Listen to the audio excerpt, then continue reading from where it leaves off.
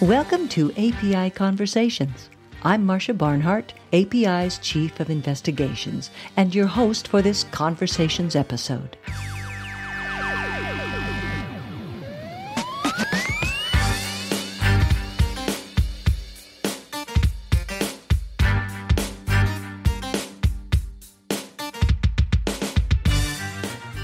Today, my guest is author, blogger, and podcaster Joshua Cutchin.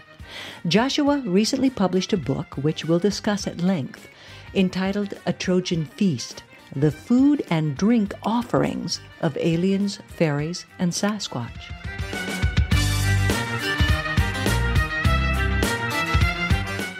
I first became aware of Joshua through one of his Weird Words and Brass Beats blog entries, which he titled The Magical Swimming Pool of Ufology's Future. In it, he discussed his thoughts about the inadequacy of the nuts and bolts approach toward the study of UFOs and other anomalies. His premise was that, at least at this juncture, science can't reasonably study the subject of attached high strangeness and other paranormal trappings associated with UFOs by merely using the scientific materialist method. In his stated opinion, the materialistic paradigm is broken. Looking into the author of this blog entry, I found out about his book, and it intrigued me. Of course, the Aerial Phenomenon Investigations team does not investigate sightings of Sasquatch or of fairies, but I can assure you, on many occasions, UFO cases we have investigated do have high strangeness incidences associated with the sightings or experiences. These are very difficult cases to investigate. If the standard is to approach a UFO investigation like a nuts and bolts forensic case, which is our typical modus operandi, then high strangeness incidences create an almost impossible bar to hurdle. Joshua Cutchin's book is an in-depth study of a very narrow niche within this paranormal UFO and anomaly genre. In fact, I don't think a compendium of this information has even existed, at least in modern times, up to this point. I highly recommend his book, A Trojan Feast, his blog, Weird Words and Brass Beats, and his podcast, Where Did the Road Go? All of that info and specific links to his works can be found in our attached show notes. Here now is my interview with Joshua Cutchin, conducted July 6, 2016.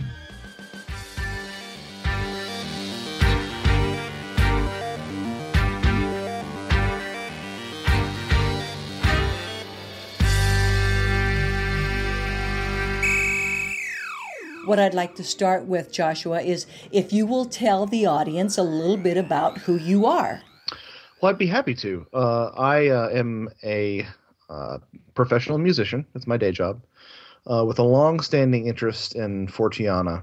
I suppose that a lot of the genesis for that was growing up as a kid. I was sort of a monster kid. I was always interested in in things that go bump in the night.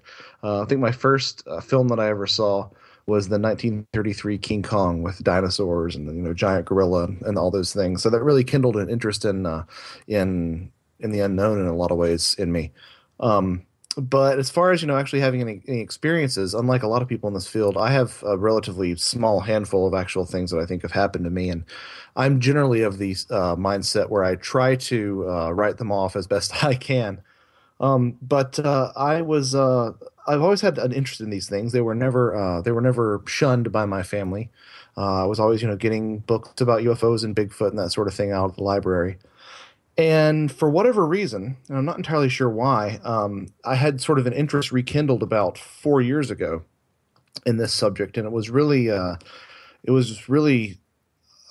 rekindled in me in a big way. And I just began devouring all sorts of paranormal podcasts and really devoting a lot of time to these things. And before I knew it, I had this idea for something that maybe could be a book that someone should write. And then when nobody wrote it, I said, well, I guess it's up to me to write it. And that's where I find myself today. So whenever I can, I make my money doing music. And this is sort of a passion project for me, just being involved in UFOs and the unexplained in general. Uh-huh, uh-huh. Well, I want to talk about your blog. I want to talk about your book, The Trojan Feast, and I want to get into some of your fortean interests and some of your beliefs and what is ufology's future. These are things I would like to get at. Now, you mentioned that or at least you skirted around the subject of having had some type of anomalous experience or a range of or a background of such things, yes? Yes, a relatively small handful of experiences. Most of what I have experienced, I would tend to qualify into, I would tend to group it into ghost experiences. And although I don't know, the further I get into the unexplained, I'm not sure that it's not just one giant Fortean bag, as it were. I saw what I would contend is probably the ghost of a young Civil War soldier at Stonewall Jackson's house in Virginia. That was in my early college years. But actually, the one thing that I keep on coming back to that was really quite fascinating was during my when my childhood home was having some additions made to it, we would find stacks of quarters all around the house in the most unlikely of places. I remember one time while we were working on the house, we actually pulled a dictionary out from the shelf that hadn't been off the shelf in God knows how long. And there were a stack of four quarters. They'd always be stacked in fours. We would find them sort of around the construction site as well. I don't think it was a whimsical contractor, and I certainly don't think that it was my mother. Interesting to me how it sort of has a lot of echoes with fairy lore. Those two are the main things that I've experienced. I've had, as I think anybody has, if they really looked in their lives, I've had some very profound synchronicities as well. But most of what I've experienced has been in the sort of that odd spirit phenomena. I haven't really seen anything in terms of anomalous lights in the sky. Even though every now and then I look at the sky and hope I see something, I still have not been that fortunate yet. Now, you were talking about these quarters. What made you go to fairies and that type of thing? What in your background triggered that response in you? That's actually a really great question and one that I'd never really considered. I mean, it does have that sort of whimsical house spirit phenomena that you find with fairies. I mean, I think it's interesting that the house at the time was being added onto, so it was sort of during a non-structural liminal phase in the house's life and therefore in our lives. But also, I think about all the ways in which, in a lot of, especially Celtic mythology, that offerings would be left out for the fairies to bless homes or to leave some sort of offering in return. So that's probably where I saw the parallels. But as with so many things, this really does dovetail with other phenomena. I mean, I think that if you had a spirit researcher hearing this story, they would probably ascribe it to poltergeist phenomena. Reading your book, I just got your book, and I'm about a quarter of the way through it. And I find it very interesting, and we're going to talk about your book called The Trojan Feast. And, I had kind of forgotten that back when I was a very young girl, I thought I saw little fairies, and I was exceedingly interested in Gulliver's Travels and Tales of Lilliputians. I was very, very interested in that. One time I remember when I was a young child, it was Christmas time, and I went out to take a look at the presents under the tree. And in the linoleum just outside my door was, I swear to God, this tiny little, looked like somebody had cut out a tiny footprint, like they needed to replace the sole of a little elf shoe. And I was captivated by that. And last but not least, it triggered a memory, your book, with fairies and everything, about how my sister would always say, look at the window. The little people are looking in. They're going to talk to you. Now, why she would say that, I do not know. I do not know where that came from. She's since died, and I couldn't ask her about that. But having read your book brought up a flashback of memories. And I think people, when they read your book, are going to start remembering how much when we were younger, fairies and goblins and things of that nature were actually talked about. And they hardly are anymore. Absolutely. If you don't mind my inquiring, where did you grow up and what is your family heritage? Well, this is perfect. I grew up in Oregon, and my people are from Wales and Scotland and Ireland. Nice, nice, nice. Well, that's in a lot of ways that it doesn't surprise me, and we often hear stories of children seeing these things. And of course, as one grows older, people tend to not see, things that they would ascribe as being fairies or wee people or little folk. And of course, so many questions sort of arise out of that. I mean, do we grow out of being able to see something, or are we just playful children? At the same time, whenever we see those as children, what are we really seeing? Are we really seeing, fey folk, fairy folk in the sense of the British Isles, the sense that people native to that part of the world would understand them, or are we seeing something that's another face on the die, as it were, of the unexplained? Are we seeing something that, if we're do grown-ups see the same thing that children see and jump to UFOs, little strange lights or strange dancing lights or small beings? It really does raise a lot of questions. And it's interesting also this footprint that you saw, because it brings to mind the way that a lot of these different areas of inquiry, if it's Sasquatch or UFOs or Fey folk, tend to be very hard to put your finger on in terms of having a material existence, and yet they still persistently leave material, physical after effects in their wake. And it's one of the more intriguing contradictions to me in my study of this, because I think that there's something to that perhaps we're overlooking. There might be some sort of clue in there. Now, if you ask me what that clue is, I'm not entirely sure what it is. I have some suspicions, but I think it's interesting the way that this sort of tends to straddle the line between something that is non-physical and physical at the same time. Well, that's kind of the old conundrum. Do we believe because we see, or do we see because we believe? Now, I spent some time in Iceland. When I was in the Air Force, I was there for a year. And, I'm telling you, the Icelanders, the grown-up Icelanders, absolutely, without a doubt, many of them believe in little people. And they will order, as you'd mentioned in your book, they will order how they build a highway so as not to upset the wee folk. I forget what they called them in Icelandic, but these people were dead serious. The Hulda folk, the hidden folk. Okay. Well, it is a real thing there. And now then you have to examine, did that come from the fact that their culture is very open about that and it's ingrained in them? And so naturally they're going to just talk that way, even though there isn't real wee folk, or if there are actual little people that has so ingrained itself in the lore that they pick up and understand this is a real thing. It's not going to be one of those things you can probably suss out. Yes?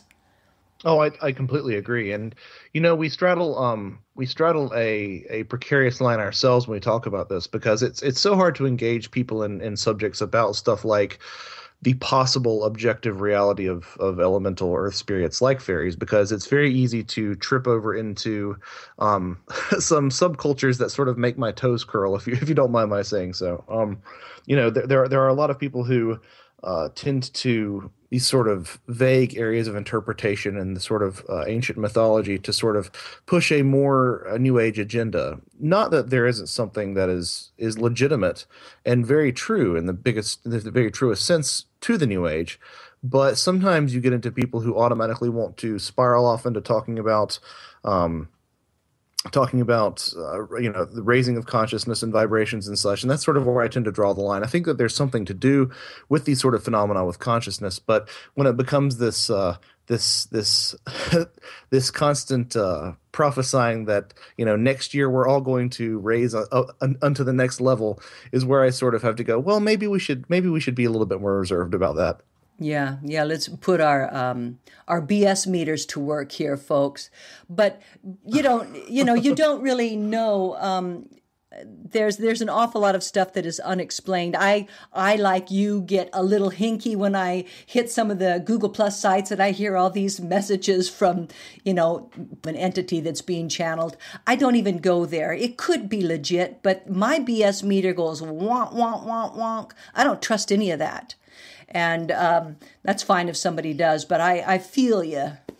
Yeah, I always try to look at if the person espousing this has something to gain from it, and that's if they do, I kind of tend to back off. I mean, to be clear though, I do maintain what I would like to qualify as sort of a rabid agnosticism about a lot of these things. I mean, I suspect that the people who are entirely into New Age interpretations of unexplained phenomena have a lot more correct than the people who are in the physical interpretation have. And I suspect that the people who have physical interpretations of unexplained phenomena have a lot more correct than the New Age community would like to agree. I think that the truth really does lie somewhere in the middle. Yes, absolutely. Now, I would like to segue into your book. Tell me about the Trojan Feast. What took you to that particular teeny narrow genre of this whole subject? How did you get there? Well, yeah, this is sort of a different angle because I've been asked this question a lot, but this sort of occurred to me. I've always been interested in the similarities between the fairy mythology and modern UFO reports. A lot of the pageantry of the two seem to have quite a bit in common. And at the same time, I was always terrified for the longest time of the abduction scenario. So noting that there were similarities, I suppose perhaps in some sense, and this is something that like I said, I just now put together, but I suppose in some sense I was looking for defense mechanisms.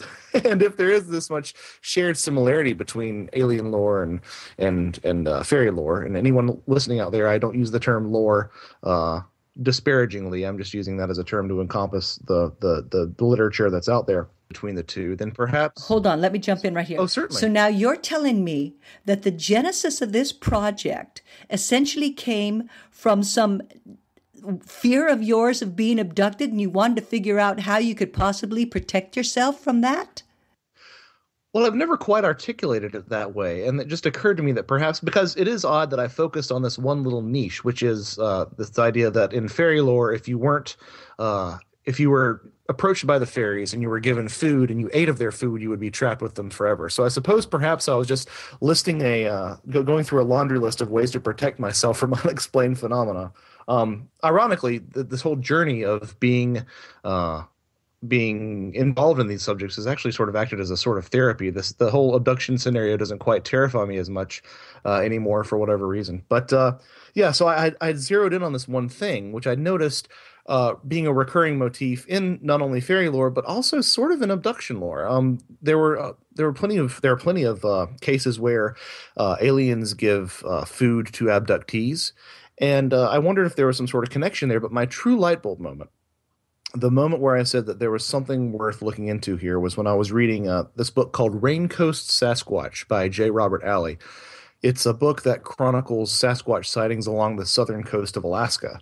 And he mentions that among certain native tribes in the area, if you were approached by a bookwuss, which is a woodsman, a hairy man of the woods, Sasquatch basically, and you were given some dried salmon to eat, you should not eat it or else you would be trapped with the bookwuss forever. So that was my moment when I said, okay, this is a few too many similarities with this specific motif to ignore. Perhaps there is something worth sort of digging at. So I pulled on that thread, and out of that tumbled really a wealth of information that I didn't really expect to find.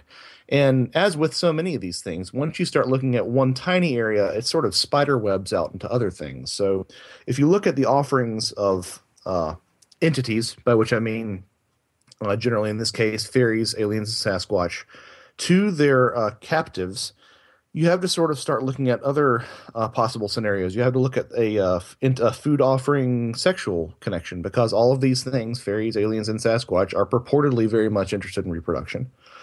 You have to look at the possibility of there being a connection between aliens and fairies and food and Sasquatch and sleep paralysis, which is, what the scientific establishment often wants to trot out.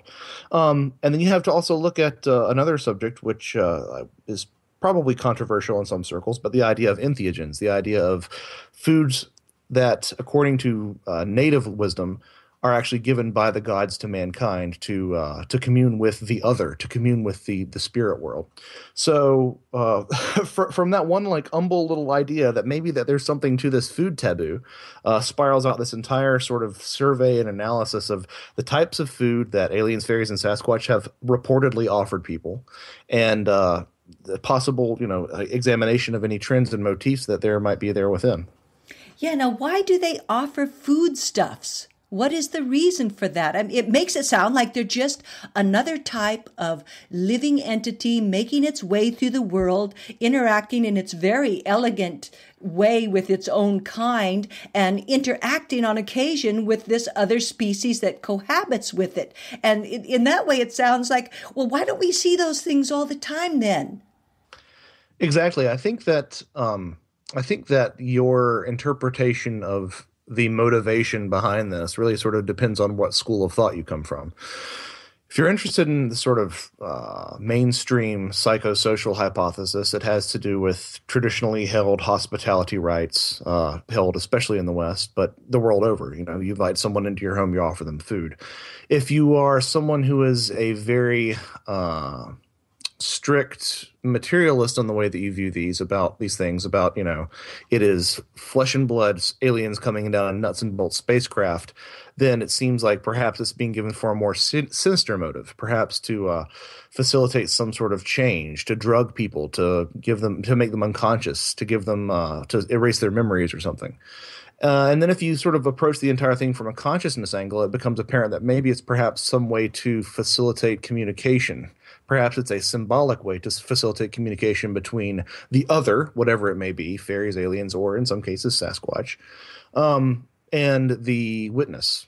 But yeah, it is interesting because it's hard to draw any real solid conclusions because this doesn't happen in any case. I think that its prevalency in these sort of encounters is very much underemphasized, very much underestimated.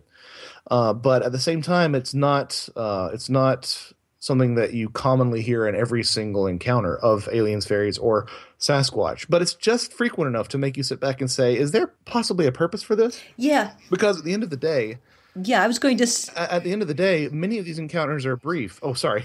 Yeah, what I was going to say is I understand what you're saying about it possible to facilitate communication. However, in your book, there was case after case after case of where facilitation of communication is abruptly brought to an end upon the ingestion of some of these substances. So it remains a mystery. They aren't just having tea with you. There is some type of reasoning for the offering of these things. It knocks you out often. Absolutely. I mean, so many of these encounters tend to be relatively short. I mean, even if you look at a longer example of missing time and abduction lore, not extremely long, but sort of a mid-length, 4 hours. I mean, I can have someone over in my house and I don't have to give them something to eat or drink over the course of 4 hours. Perhaps it's polite, but if I'm not that concerned about politeness, I probably wouldn't be taking them against their will in the first place. So it really does suggest that there is some sort of ulterior motive. Now, it's interesting because in the food taboo, the traditionally held fairy food taboo, the consumption of food from the other means that you will stay there forever. You are trapped with them. And yet, time and again, in the actual practical applications of these stories, we see people who are given food and do return. Of course, if people were given food and didn't return, we would never hear those stories because they would just disappear into thin air. And this is why some people, I'm not entirely sure that I see this connection, but I understand why they came to it, draw some parallels between my work and the work of David Paulides, the missing 411 gentleman who's chronicled missing people from around the world. But I think it's interesting that, yeah, as you said, these people are often given food just before they're released. So we have to sort of look at what this means in terms of being given food and never returning. Does it mean that in some sense we can never return home? Do you need to sort of interpret this from a more metaphorical angle? You can never return home because you're constantly changed. The world will never be the same. Or does it perhaps mean in some cases, in some ancient Teutonic fairy myths, there were maidens who were fairy maidens who stood by the side of the road and would give you a wine that if you drank it, you could go home, but you would be driven insane because you wanted to return to them. So there are multiple ways to interpret this. But you're right. The idea that it's given just before someone is released is a common motif. Another common motif is the correlation that many witnesses make between these foodstuffs, often beverages, in fact, most frequently beverages, and the loss of memory as well. Sometimes they feel that there's some direct correlation between being given this substance and them actually gaining amnesia. Yeah. Now, if we turn more to the area, less the fairy and Sasquatch area, and more to the area of aliens, and let's just assume now we're going to adopt the ETH theory as being true. If aliens are from some other, let's say, planet, for lack of a better term, they seem to be slightly different in that they aren't necessarily trying to nourish anyone. Many of these substances that seem to be given to either abductees or contactees almost seem in some way to be meant to facilitate a change perhaps in the human. Yes, I mean, I would definitely agree with that. It seems, I mean, given the history of modern ufology and sort of the directions that it's gone with talk of hybrid programs and alien interest in reproduction, it's kind of hard to not view some of these offerings as sort of rapey. In the sense, in the sense that it's almost like trying to erase memories of horrible things that have happened to them. Yeah.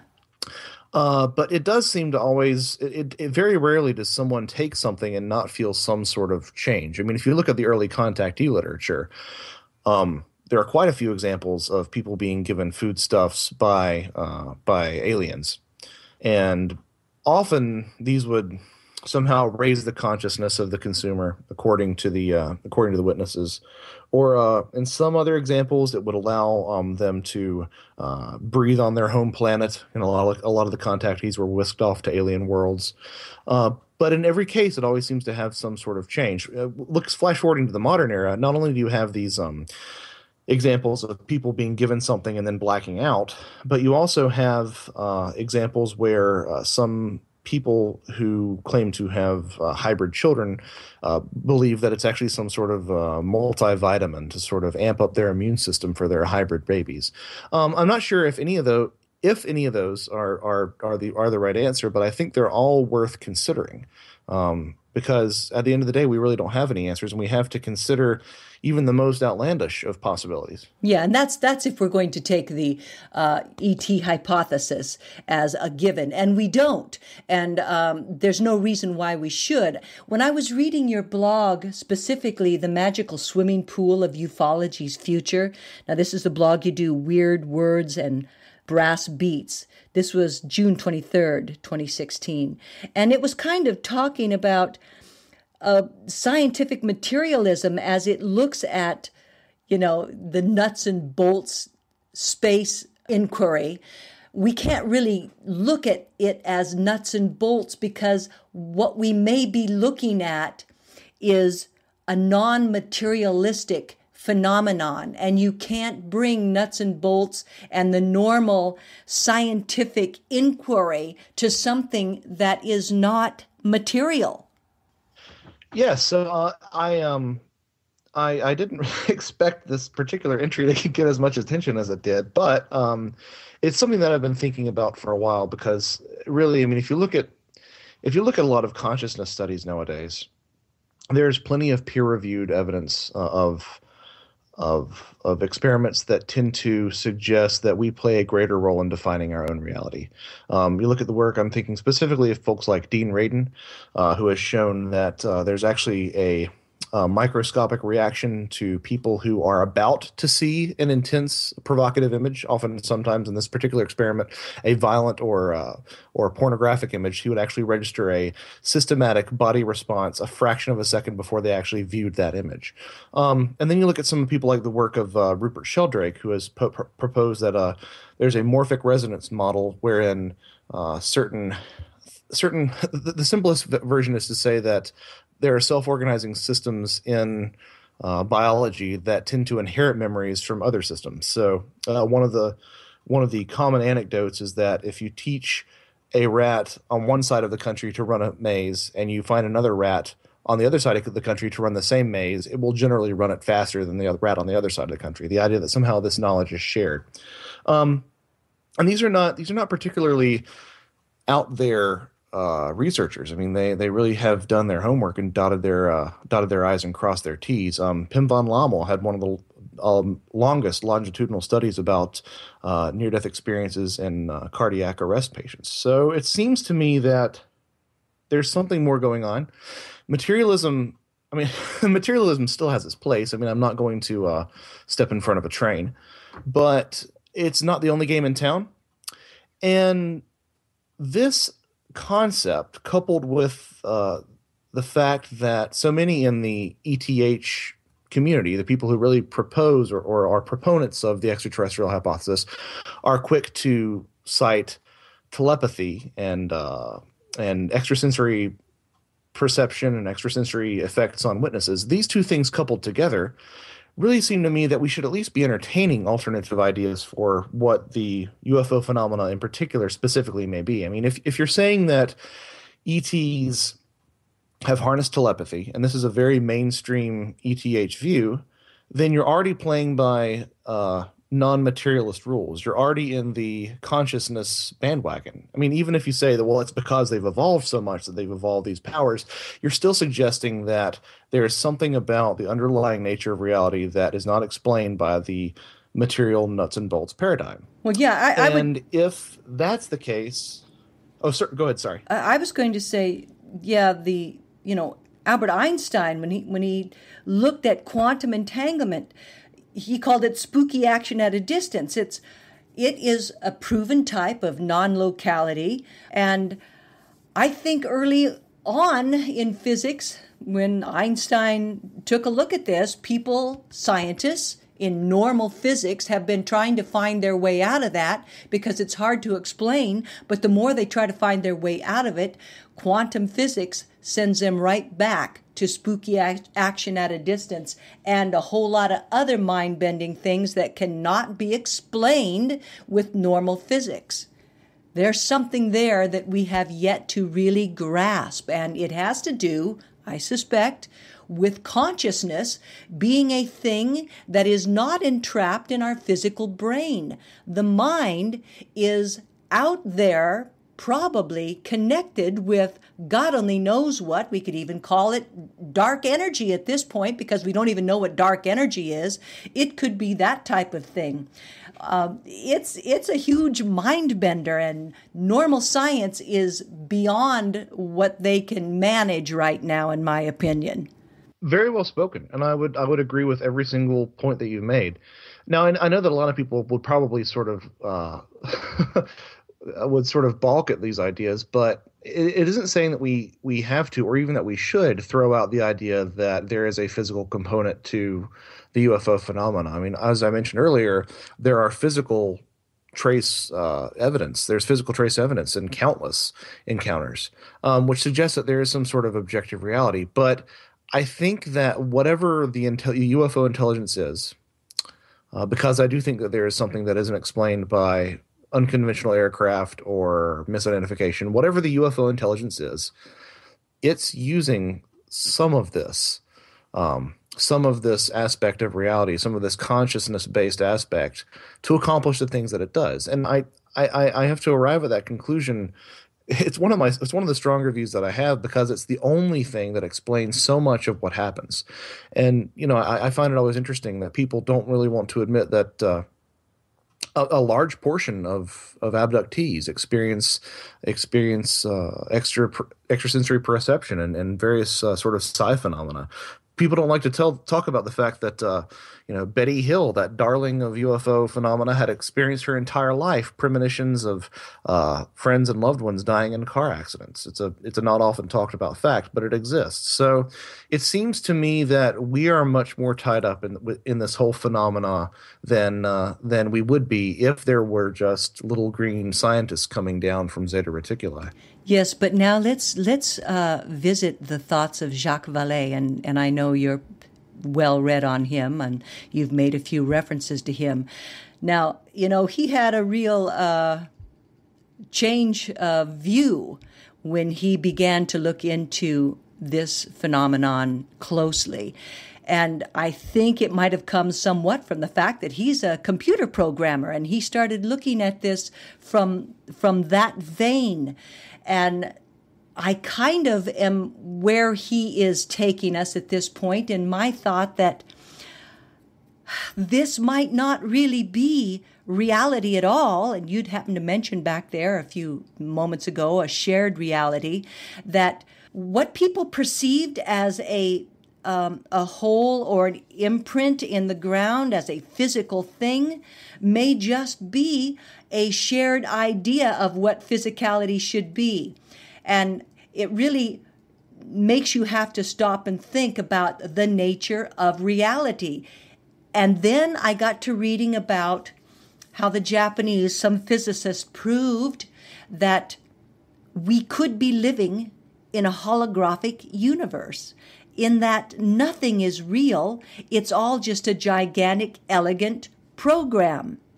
Well, it's sort of the idea, sort of almost this solipsistic notion of, what I'm the only person who can guarantee my material existence. What if everybody else is a figment of my imagination?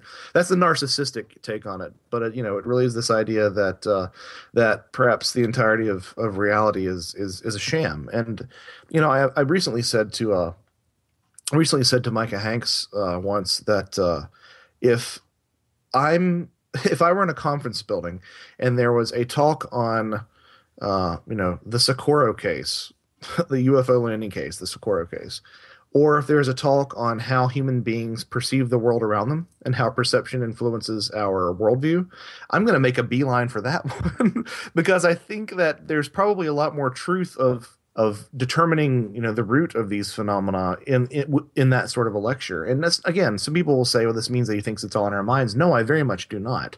I think that there is some sort of objective intelligence, some sort of objective other that does interface with us. But I think that it's really wrapped up in a lot of our own baggage. As my good friend Greg Bishop says, what are we bringing to the dance? What are we bringing to this experience, and are we perhaps facilitating some sort of co-creation?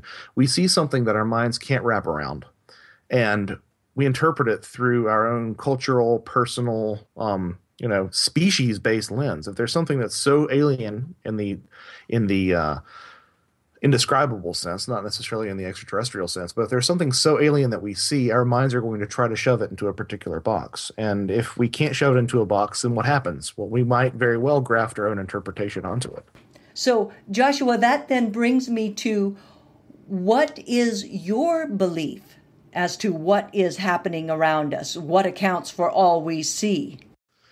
Well, you're going to ask for a fierce agnostic to make some sort of, to pick a side. I do think that this entire bag of tricks, as it were, is indeed tied into consciousness. I have, of the things that I still entertain, I still very much entertain the idea of a possible spiritual dimension. I don't necessarily mean that in a Judeo-Christian sense. Even though I am a Christian, I don't necessarily restrict that to angels or demons. I think that there's probably a lot more wiggle room in there for this sort of spirit entities. But I do like this idea that we bring something of ourselves to whatever we see. I'm not a big fan of ideas like holographic universes, just because to me it seems to fall into some sort of trap where, because it's possible, it must therefore be likely. I don't know. I see as a thought experiment, it makes quite a bit of sense, but I am not sure that it really holds any stock in my way of thinking. Although I will remark that if we think about the way that our universe works, the first law of hermeneutics, as above, so below. A leaf looks like a small mirror of an entire tree. It's interesting to note that in a lot of video games, non-player characters, the players that are controlled by the computer, actually have to have an entire map of the level inside their head. I heard this on a podcast recently. Which is an exact expression of that same sort of governing principle that our universe works on. Things at a small level mirror things at a large level and vice versa. But having said that, the idea that we're in a holographic universe just doesn't really resonate with me like I think it does with some people. I've I've all but written off the ETH from most sightings. Now, this certainly doesn't mean that I don't think it has never happened. I mean, I think that if you look at the span of human history, I think it's very possible that we have been visited by a physical civilization from another planet. I just don't think it accounts for the lion's share of what we run into, simply because you do have so many encounters that bump up against high strangeness, as it were. So, like I said, I'm sort of edging towards a more spiritual consciousness based model. But even then, I don't think I have even a quarter of the answers. I think that we're dealing with a massive puzzle, and there are three or four pieces that we have put together, but there's no picture on the box, and we're missing about about 16 pieces. And I don't know if we'll ever be able to piece it together. Maybe the act of piecing it together is the point. You kind of sound like you're tiptoeing around the multidimensional kind of theory of things. Things are extruding into our dimension as they wish, when they wish, because they can. Yeah, I mean it sort of all comes down to semantics after a certain point. I mean, if we look at, I mean, I think that you could easily look at a more spirit-based model and easily argue that it's a variation on the dimensional model, or vice versa.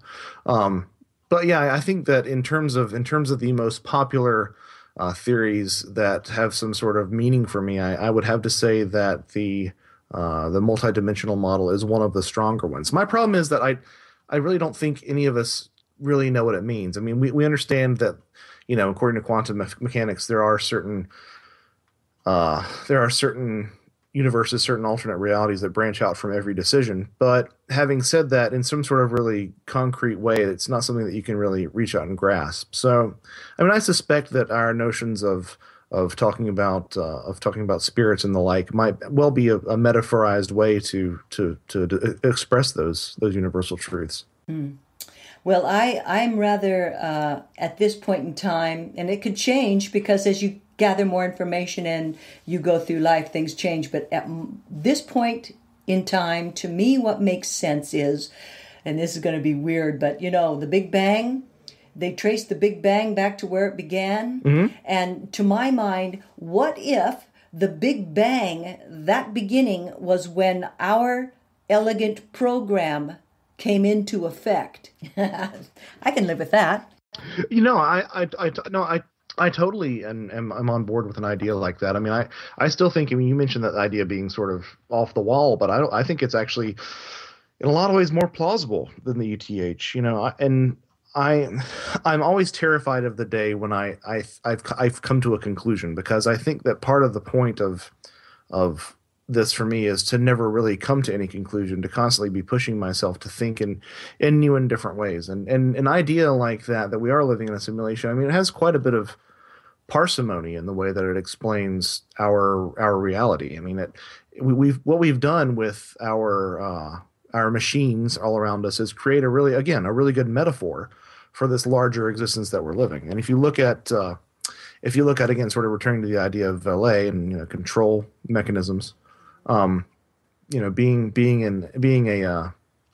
a tech guy like he is, I think there's a lot of power in those metaphors. I mean, it's easy to write off synchronicities as a glitch, or to suspect that there's some sort of system operator that has certain mechanisms in place to accomplish certain things, and every now and then we see a little bit of the code as it travels by. So no, I don't think that's an outlandish idea at all.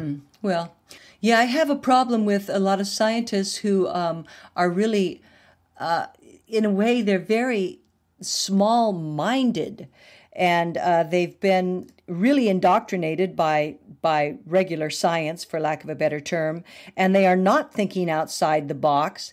That's rather unkind, I suppose, because science and scientists are very important.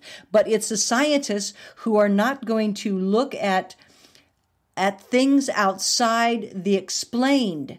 If a scientist knows that an inexplicable thing just occurred, and he doesn't go dig and try to find out what that is, then that is not much of a scientist. And that seems to be what is happening a lot in science as it regards this topic of aliens and UFOs and anomalous things. There are books written of genuine anomalous things that are piling up in a dark corner somewhere, and scientists, very few, are turning the light on and starting to sift through any of that. If they did, things then could perhaps be made more clear. You would find chunks of a puzzle into what is happening around us. But when scientists are fearful, and they literally are fearful of going in there, it's a third rail for them, they will not look at anomalous evidence because it scares the hell out of them. They don't know what to do with it, and they know that their colleagues will chide them, and there'll be problems. And that is unfortunate. All I have to say to that is bravo. I mean, it's magnificent, very well put. And sort of the problem with modern discourse nowadays is that you cannot say these sort of things without automatically getting labeled as anti-science. And that's not at all the case. I mean, science, especially Western medicine, has done great things. You know, my mom is able to walk right now because of science and because of Western medicine. I'm not anti-science. I'm anti two things. I'm anti this modern cult of personality that science has grown up around. You know, I find it incredibly ironic that the people who dismiss everyone involved in a religion as being, as being deluded while they still talk about Neil deGrasse Tyson in hushed tones. But I also am highly critical of the manner in which, as you said, science just chooses to ignore some things. The idea that if it can't be replicated in a lab, then it must not exist. Well, the world is not a lab, and some things may very well have happened that will never be replicated again because it's entirely it's entirely unlikely, but it doesn't mean it hasn't happened. One of my favorite Charles Fort quotes is, "Science is a turtle that says that its own shell encloses all things." And I think that that's a pretty accurate summation of sort of the scientific doctrine that we're sort of finding ourselves in nowadays, where we're told that things are simply impossible, even though we have eyewitness testimony to the contrary. Well, we can't put it in a cage and stick it with electrodes, so it must not exist. Well, it's not the way the world works. Yeah. Well, I think we'll probably bring this to an end here pretty soon, Joshua. It's been awfully nice talking with you. Is there any other things you would like to impart? No, just thank you so much for having me on here. I really do appreciate it. I try to keep a regular blog presence. It usually ends up being about once a month, probably. My first book is A Trojan Feast. It's available on Amazon and Barnes & Noble in both ebook and paperback and hardcover versions. I should be having a second book coming out this September from Anomalous Books as well, so keep an eye out for that.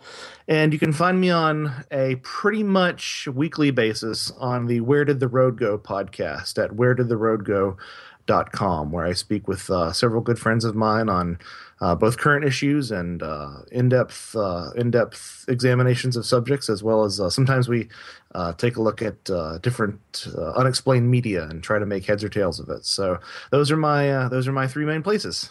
When's your new book coming out, and what's it called? It's coming out. I think we're aiming for September, although it's looking more like October. I've been sitting on it for 6 months already.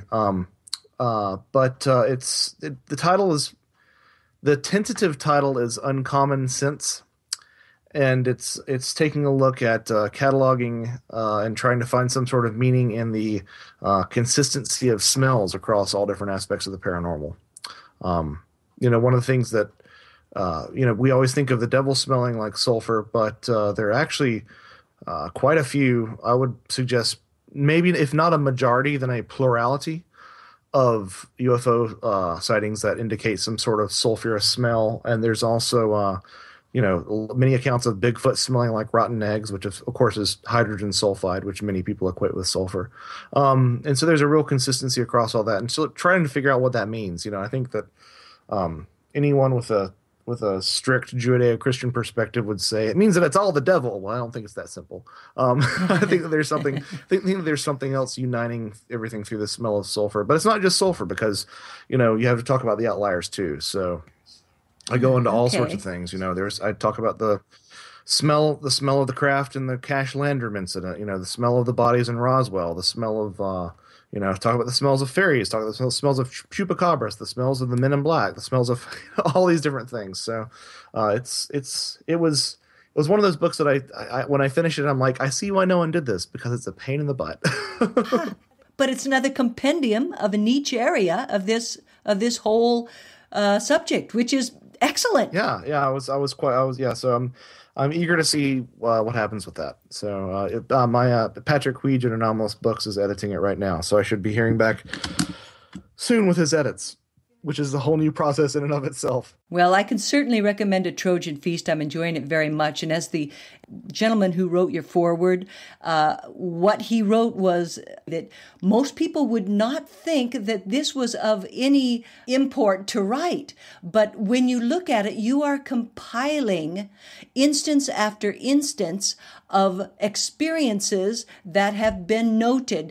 You take a look at this, you compile this data, and you drop it out there and say, here it is, folks. This now is a compendium of things that have happened, a small little niche of this whole anomalous area, but it matters now that is compiled and people can take a look at that. It's an important work, and I thank you for writing it. Well, thank you so much for those kind words. Yes, I think that, if there's sort of a takeaway from what I do in general, I hope it's that people realize that the answers, or at least greater insight, might lie in the tiny things that no one's paying attention to.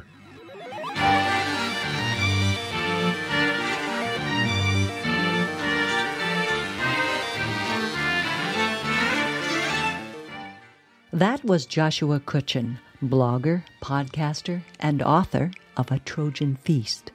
You can find out more about Joshua in our show notes links at apicasefiles.com.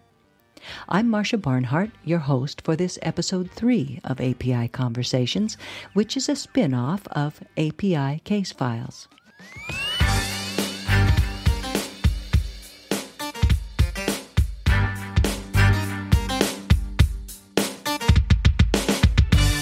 This podcast is a production of Aerial Phenomenon Investigations. The spoken content of API Conversations is distributed under the Creative Commons Attribution Share-alike 4.0 license.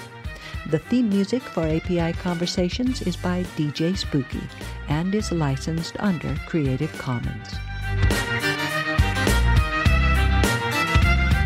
Check out our other API Conversations podcasts, as well as our API Case Files at www.apicasefiles.com.